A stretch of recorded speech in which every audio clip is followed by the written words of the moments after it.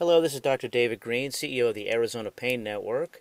Today the topic is the basics of superior hypogastric plexus blocks.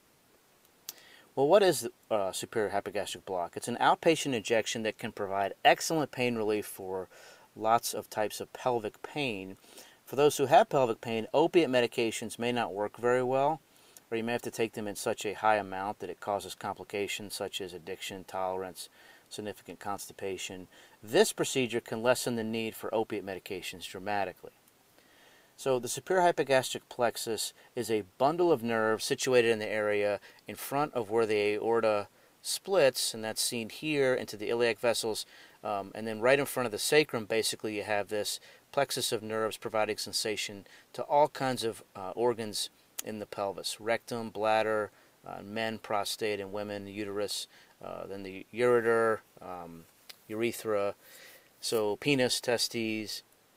Who does well with superior hypogastric block? Well, as I just mentioned, anybody who has pain originating from those organs that have sensation from the plexus: bladder, urethra, uterus, vagina, vulva, perineum, prostate, penis, testes, rectum, descending colon.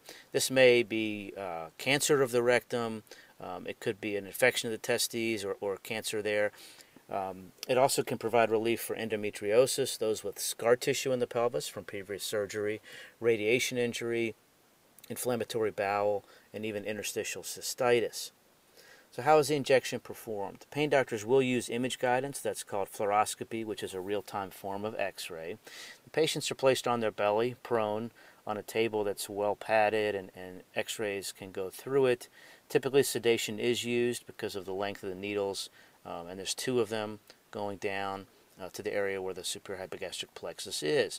Once the pain doctor is happy with placement, and they do use numbing medicine all through these areas in addition to sedation, then some dye is injected to make sure placement is accurate, and after that, that's when the numbing medicine and possibly some steroid is injected, and maybe phenol, which is a type of alcohol that can provide longer-term pain relief. Radiofrequency ablation, which is where some slight current is placed, is starting to be used for these injections as well. The overall takes about 30-40 minutes. Are there risks? There are some slight risks, just like any other pain procedure, which may be infection, bleeding, nerve injury, anesthesia complication. All in all, it's much less than 1%. There may be some slight risks of cortisone. You can have transient increases in blood sugar. Could be a potential large vessel puncture. This may or may not become an issue, but that is, you're in the vicinity of the aorta and the iliac vessels. Overall, it's a very low-risk profile. And what are the outcomes? Well, thankfully, 7 out of 10, 70% receive tremendous benefit.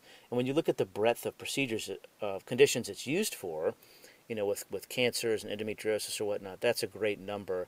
The studies show usually a 50% reduction in pain or more, and a 40% reduction in the need for opiate medications. So it can help tremendously with decreasing those needs. And the injection can be repeated every few months as necessary. The top pain management clinics in Arizona is Arizona Pain Specialist. They are a one-stop shop with board-certified pain doctors doing medications and interventional procedures, chiropractors, acupuncture, spinal decompression therapy, PT, and more. They have 7 locations in the valley currently, accepting over 50 insurance plans. All the pain docs are board certified, and they've received the Patient's Choice Award 5 years in a row. For scheduling, simply call 602-507-6550 or visit us on the web at preferredpaincenter.com. I'm Dr. David Green with the Arizona Pain Network. Your pain stops here.